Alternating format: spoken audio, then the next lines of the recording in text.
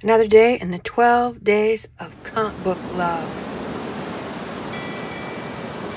Hey, it's Care. Welcome to my Tick at the Lake. It's been a while since I've done a comp book love thing. I don't know what number this is. 4, maybe 4. I'm going to call it another bonus because it wasn't on the list.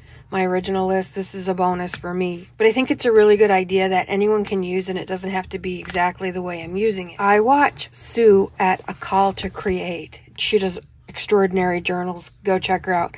If you're still wondering,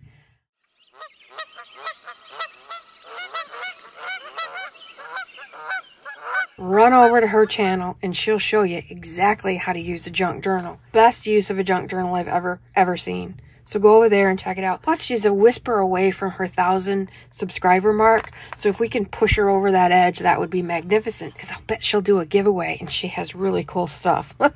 No pressure, Sue. You don't have to do a giveaway, but I think I heard you say once that when you get there, you were going to do one. So let's get her there, shall we? Anyway, she has this book. I think she said she got it at a thrift store. And I think I've seen her cut out the snippets and use them in her journal.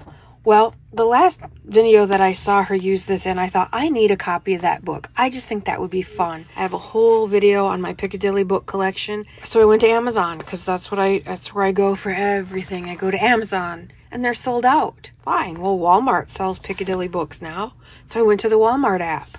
Walmart is sold out. Well, now I really, really, really want one because nobody has one, right? So I went to my Meijer app. Meijer Thrifty Acres is a grocery store chain in our region, and it said they had several in stock. So I got my shoes on and I grabbed up little Miss Bitsy and we ran directly out to Meijer Thrifty Acre.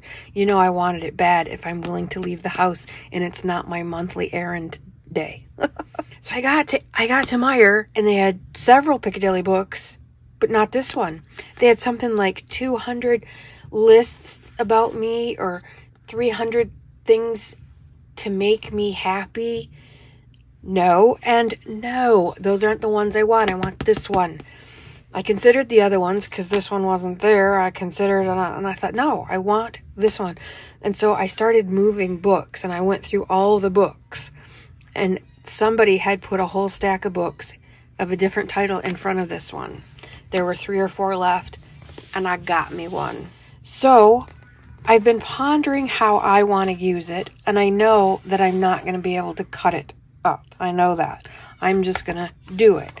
Now, I'm a writer, and I'm not very succinct all the time. What is your perfect idea of happiness?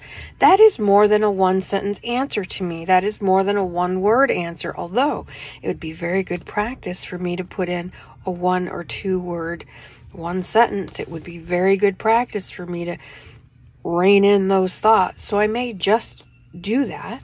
What I know that I'm going to do is, just because I enjoy so much putting pencil to paper and writing, I'm going to use this as a daily way to unwind, or not necessarily daily, whenever I feel like it, and write. And if it's 1 sentence, fine and dandy. But if it's 1 page or 2 pages, fine and dandy.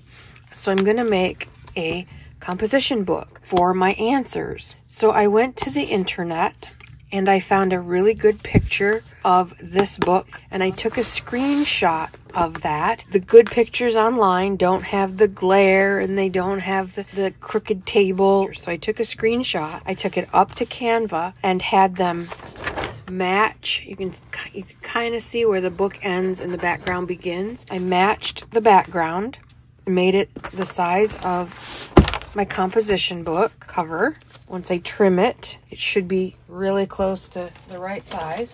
We'll see. I measured the cover of my composition book. I put that in my Canva design, as in custom size design. I put it in inches. I think it was, and your composition book might be different size than mine, so the measurements really do not matter. Whatever my cover measured is the measurement I put in to Canva, and then I filled the space with the image and the background color. Oh, look. It's too short. I don't care. I was just going to run over and reprint it and expand it a little bit and blah, blah, blah. I don't care. I love comp books. It's black and white. It looks fine. I did offset my image just a little bit because I knew that I was going to use this black tape. I'm going to have it butt right up against it rather than wrap around. So I put my image over this way a little bit so that I wouldn't lose it. So I'm going to butt it up to that black tape, and I'm going to show myself where I need to trim it. And I also added Answers Volume 1. I'm going to take my handy dandy tape runner. This is dark enough I can't see this through it, so I'm just going to put it right directly on here.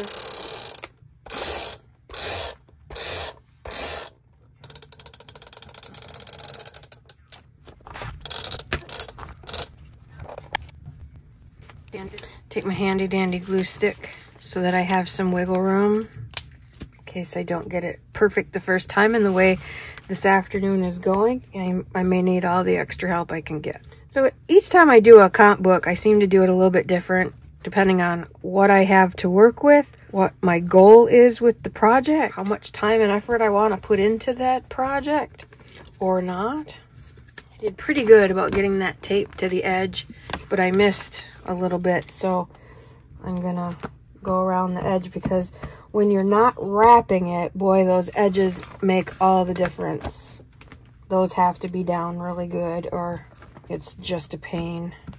So I want a little bit at the top showing and a little bit at the bottom showing. And I want to go right up to that black tape. Make sure it's right to the edge of the notebook. That's why you want to put the glue stick on there, because you want some wiggle room time-wise.